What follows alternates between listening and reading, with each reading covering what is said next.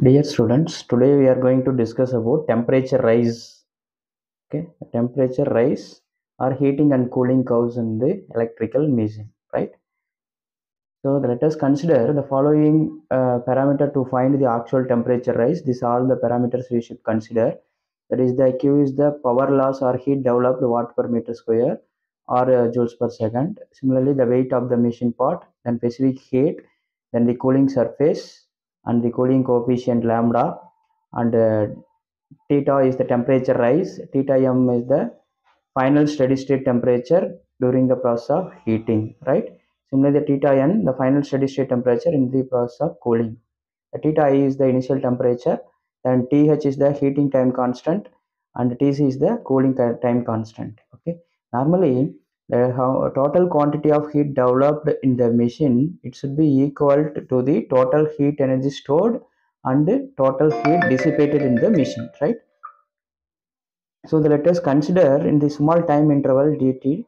So if we are consider the heat developed in the machine, the heat developed in the machine, that is the q of q into dt, it should be equal g into h d theta plus s into lambda dt and as well as d theta.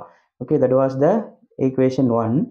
So if we are consider as the maximum temperature rise, that is the theta m, once the maximum temperature is reached in the machine during the heating process, there is no further temperature rise. That is why we can consider the theta, it should be equal theta m, and t, it should be equal infinite, right? So from this equation 1, we can rearrange the previous expression. Q into dt, it should be equal s into lambda theta m into dt. So the theta m is the maximum temperature or steady state temperature, right? So from this equation we can find it out easily, the maximum temperature rise. So both the side the dt is available, so we can neglect it easily. So the q, it should be equal s into lambda into theta m. From that we obtained the maximum steady state temperature rise, theta m, it should be equal q divided by s into lambda. That we can assume the number for equation 2, right? From the equation 1 again we can rearrange it. uh, g into h d theta, it should be equal q into dt minus s into lambda d theta into dt. So we can rearrange it. So the common term, that is the dt, we can take it out easily. So d theta by dt we can find it out. So the d theta by dt, it should be equal q divided by sh minus s lambda by gh into d theta. So if it is the options of cooling medium in the electrical machines, the s, it should be considered as 0. If we are substituting s is 0 in the previous expression, that is equation 3, we'll get d theta by dt, it should be equal q divided by gh. Okay. Similarly, the q into d theta dt, it should be equal to gh into d theta. That we can rearrange in the previous expression. We can get q into small time interval dt, it should be equal gh into temperature, small temperature rise d theta.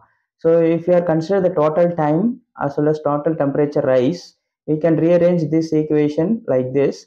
The q of q into t, it should be equal gh into theta. So the t is the time taken to time taken for the heating process. The theta is the temperature rise. So the t, it should be equal to th, because we are considering as the temperature rise, that is the heat developed, no? So the t we can assume like t, it should be equal to th, time taken to reach the maximum operating temperature, theta m. So we can rearrange the previous expression like this. Q into th, it should be equal at the time of th, the temperature also maximum, so we can put theta m. So substitute the theta m value in the equation 2. From the equation 2 we have obtained the value of theta m, it should be equal to q divided by s into lambda. So that you can substitute in this expression. So we can find it easily that th, it should be equal gh into q divided by s lambda, it will come. Actually they both the side the q, it is getting cancelled. So gh divided by s lambda, that we can put the equation 4. From the equation 3, we know d theta by dt, it should be equal to q divided by gh minus S lambda in divided by GH into d theta. So this is the actual equation 3. From this I can find it out T. So because we need to find it out the actual temperature rise, no, so that is why we need to find it out T. So the dt it should be equal to, you can rearrange this expression. From this expression we can obtain like this: dt it should be equal to d theta divided by g divided by gh, sorry, q divided by gh minus s lambda divided by gh into d theta. It will come that you can give it a equation 5, right? So we can substitute the values. We can solving that differential equation form. This is actually looking like differential equation form. We can solve that. So after that we can get the expression like, that is that t should be equal to minus gh divided by s lambda into log of e q divided by gh minus s lambda by gh into theta plus k, that is the constant, that you can put the equation 6. So while you are applying the boundary condition at the time of t equal to 0, that is the time is 0, that theta also it should be equal to the initial temperature, no, so we can put it as theta equal to theta I. To apply this boundary condition in the equation 3 previous expression, we will get easily the k value. Okay, you can put the equation we can substitute the value of t as well as the theta equal to theta I in the expression 6. We will get k value. Okay, here the th is the heating time constant. We can replace easily because gh divided by s lambda is the th. So we are replaced, then we can find it out easily the k value. So the k value we can put the equation for 7. The obtained k value you should substitute in the previous expression to obtain the exact temperature rise. So we can substitute it, the t equal to minus t, the log of the previous expression, you can write like that. Similarly the k value you substituted in this expression.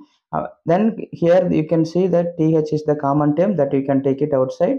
Then remaining the logarithmic minus sign is coming, no, so log subtraction formula we can use it. Log subtraction formula you can use it and find the expression like this. The t it should be equal to t minus th log of this same expressions from which is we obtained from the previous expression.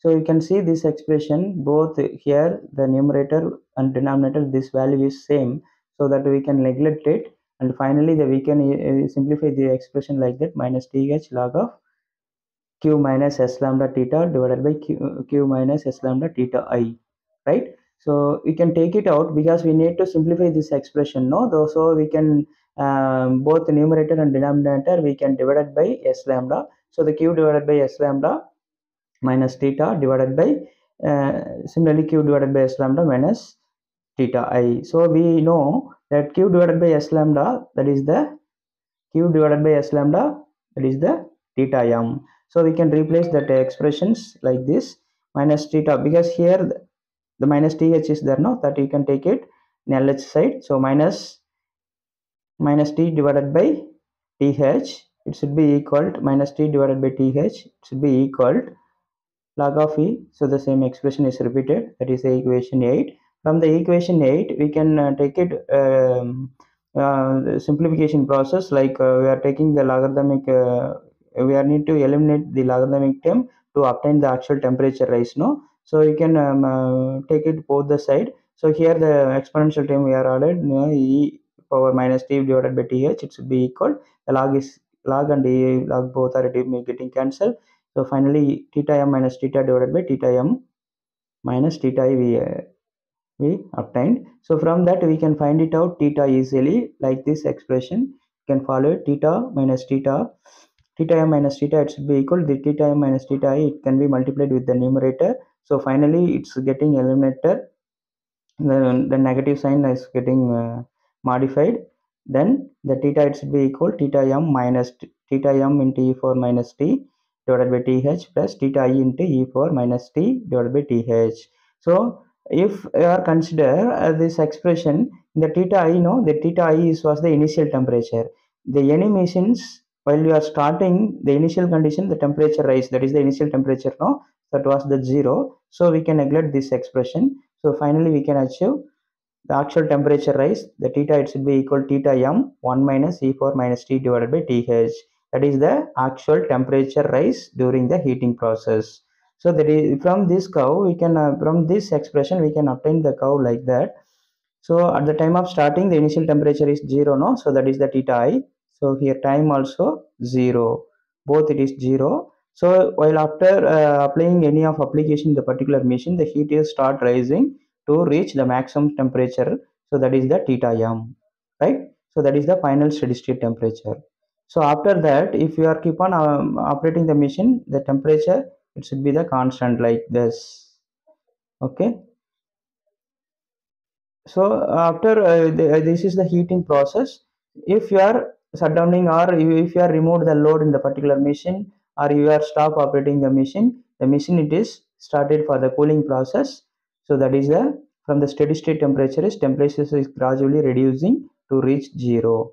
That is the cooling time. So that is the time taken to cool the machine, that is the cooling time constant.